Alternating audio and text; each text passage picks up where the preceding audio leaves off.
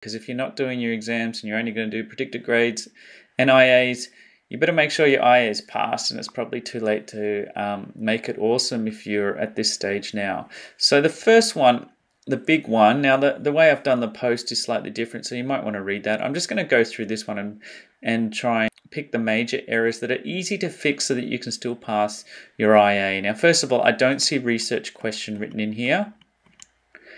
There it is down there. You need to make sure this is one single independent and dependent variable, and it's specific.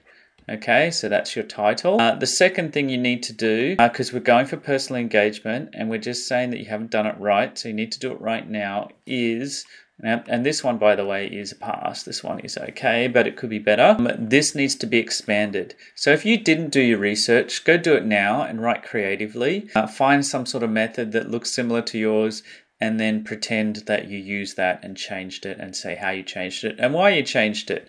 Okay, so that's going to hit you for exploration as well. And so you want to also make sure that you have more than one controlled variable, and at least 3. You want to also, this one's not too bad, it's got instruments, it's got uncertainties, it's got units. It hasn't given me increments and actual values for everything, so I didn't know what these are. So this needs a lot more detail. Now we're just trying to get off the 1, 2 and get ourselves into a passing stage. You may be doing an IA that's worth a 7 and still get something out of this. I'm not quite sure. All right. So the other point that is commonly not done well is the tables and graphs. This one has got it done there. That's the European dot, apparently. That there goes a long way. Now you don't do it here. And this is... I'll have to look at this one in a little bit more detail. I usually pick the biggest error and apply it to the whole lot. This one's done it slightly differently. The point being, just put it in there. Say you didn't measure it properly. This one probably wasn't measured properly, to be honest. This probably should be going up in plus or minus 0.5s, and they haven't read it properly, which is annoyingly common. Just say what the real error is according to your data. Don't try and fake anything and try and put the correct uncertainty in there, because everyone can see that you didn't do that. Okay, which will take me down to the last point. Communication. There's nothing in here about your experiment actually being good and making sense and all that sort of stuff.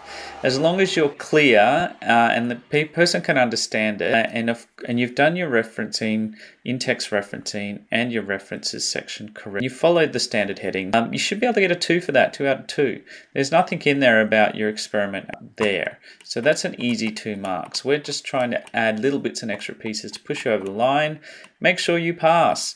Okay, the other one is the conclusion. If the conclusion doesn't make sense, I mean, the experiment doesn't make sense, say that in the conclusion. Just say this data does not support the hypothesis that this, and this, okay? That's what we're looking for. We're also looking for errors, uncertainties. That's huge. And this one is not the way to do it, okay? So I have a template out there that I prefer to use because it makes sure you have more than 3, minimum 3, and by putting these little lines in here, you can see that there are gaps. So is it systematic or is it random? What is the error? How does the error affect the actual result? Does it make it go up or down? And how do you solve it? And a table is the only way.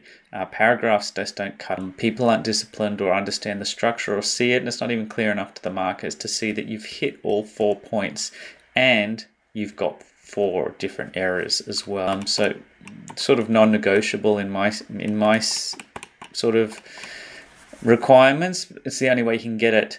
Okay, so what else have I missed to fix up those little bits and pieces? I think that's about it. I might have 1 or 2 more points. So please have a look at the post. Okay, thanks.